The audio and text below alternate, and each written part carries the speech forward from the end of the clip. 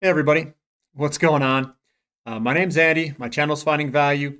If you like making lots of money, this channel's for you. Subscribe to the channel. Give me a thumbs up if you like this content. Leave comments below if you guys have questions. So today I'm going to talk about gold prices and what moves gold prices. I'm going to show you. So let's dig into this presentation. And this is what moves gold prices. So ultimately what drives gold prices is real negative rates. Gold goes up during an increasing real negative interest rate environment. I propose that housing starts is where inflation gets into the system through commercial banks loaning money into existence.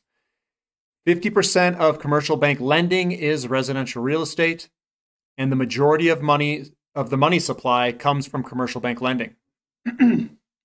So where this really ramps up, and you'll see it in the charts, is an expansion phase of real estate. So here is the real interest rates and gold prices. And whenever interest rates go negative, this is when gold prices start to flare up. and it's when it starts to increase going down. And you can see that with the majority of these moves. Now, real interest rates, I don't even think that the correlation is as good as housing starts, which is the next slide. Because I think there's an easier correlation here to see. So I'm going to go to the next slide here, which is the housing starts and gold prices. And the blue line, there's a lot going on here. The blue line is the average demand per year, which is just under 1.5 million homes per year. And that is the yearly demand for new housings. That is what we should be building per year on the new housing starts. Now, this cycles back and forth above and below, and the area under the curve and over the curve, however you want to say it, has to equal each other out over time. And what happens is when we go into an expansion phase, and I've got these black lines drawn in here. This is an expansion phase. It started to go in the expansion phase somewhere in this era, like right here in this area. And you can tell there's a little bit of a delay, and then gold prices start to move. When it comes back down, gold prices want to come back down. And then when it goes back up, gold prices want to go back up. But it's just delayed a little bit. It's a little bit of a delay. Maybe it's a year or two, about a two-year delay, 2.5-year delay is what we see. We go to the right. Let's see if this continues to happen. Here we go into an expansion phase above the blue line. This is the housing starts in an expansion phase, and it delays about 2.5 years, and then it starts moving the gold price. And then it keeps going after it as well because it's got some momentum. And here we are. We're going flat here in this area, and we're going kind of sideways here. So two sideways areas. Now, what does the housing starts look real time? And we're going this again. This is the line going through here is the average demand, and we've got a whole bunch of area under the curve here. Now this housing starts up here. This was a bubble phase, and we also had, I'll call it a loan debacle. It was government-backed loans, and those government-backed loans all became foreclosures when the house prices went down. It caused a problem in the new housing start. So those foreclosures competed with new homes, the new home builders. And they didn't build many new homes for many years. And you can tell that by the housing starts here. This whole area is lower than all of this in history, if you look for how long it was too. And we came into an underbuilt scenario in real estate. We are 4 million homes short. And that is why if you look at any of the real estate metrics, that prices are going up 15% year over year nationwide. We're at a 2 months worth of inventory. So the inventory is very short and very small. And then we have days on the market that is short as well, which is, it continues to compress inventory, and the days on the market continue to compress as well. And this is the reason why. It's because we don't have enough homes. They didn't build enough new homes. And we're just starting to go into an expansion phase. And every time we go into an expansion phase, gold eventually will, it lags it by a year or two, but gold will account for the money supply. That the money supply gets increased in an expansionary phase of real estate. So I've got the M2 money supply in the black line, and then I've got the inflation is the red graph. And you can tell that the M2 money supply goes up first, and then inflation comes afterwards. And there's this lag. What I'm saying is the driver of the inflation, this M2 money supply, you can tell it was 1970. It went up, came back down. In 75, it was a low. Now, if you look at the housing starts, it went up, it came back down. 75 is the low, and we came back up. It peaked 77.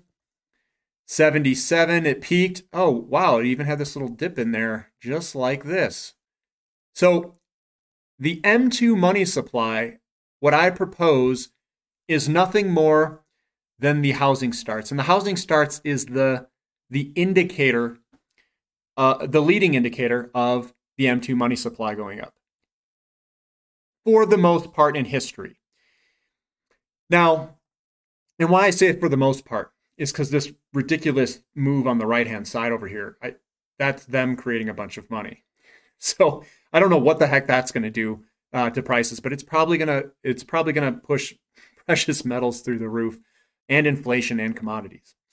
But I just wanted to show you this lag here. So M2 money supply basically is nothing more than the real estate cycle. We can see that it peaked in, here's an 01. It started coming up, and it was coming up here as well from 01 to 2006. And remember, there's a little bit of a delay factor too. So this is kind of the momentum. This is the momentum coming in, and then usually the inflation's a little bit behind it. That's what we've got here. They probably printed some money on top of some of these as well, like this crisis. They printed a bunch of money, and now they're just going berserk. So there's money printing going on with QE and all this other stuff in this M2 money supply. So I do think inflation will eventually kick up here, and I don't know if it's going to follow it at this amount, but it is delayed, and we are going into an expansion phase of real estate. That's typically where the money comes into the system. So gold just lags this a little bit. It does follow this red inflation line very well. And when I talk about real negative rates, typically what happens is the housing starts go up, they go into an expansionary phase, we get the inflation. That inflation starts to move up, which then puts pressure on bonds because you have a real negative yield. So the inflation goes up, it goes into a real negative interest rate environment. The people who own treasury bonds sell treasury bonds, which then forces those interest rates higher. So when I say interest rates chase inflation, it's because inflation comes from the real estate market. It goes up, interest rates, and bonds get sold off, which raises interest rates because of the real negative rates. And as inflation goes up and up and up from real estate, the interest rates will chase it higher. This all spurs or sparks money rotation in assets around the world. So you could say that United States real estate sets the conditions for the rotation of money worldwide because we're the dominant currency. So real estate is where we need to be looking because that is where the inflation comes from. Inflation sets interest rates. Interest rates spurs the rotation of money and the market conditions. If you guys like this content, subscribe to the channel. Give me a thumbs up. If you disagree with what I just came up with, put it in the comment section. Or if you agree, that's what I see in history. That's how I'm correlating it. And that's what I think sets market conditions is the real estate market or cycle. And that cycle dictates where we should be putting our money. If it's inflationary, highly inflationary in an expansion phase, it's commodities. If it's in a recovery phase of real estate, we want to be in stocks. And if it's in a recession, we want to be in bonds. Thank you for listening. This is Finding Value.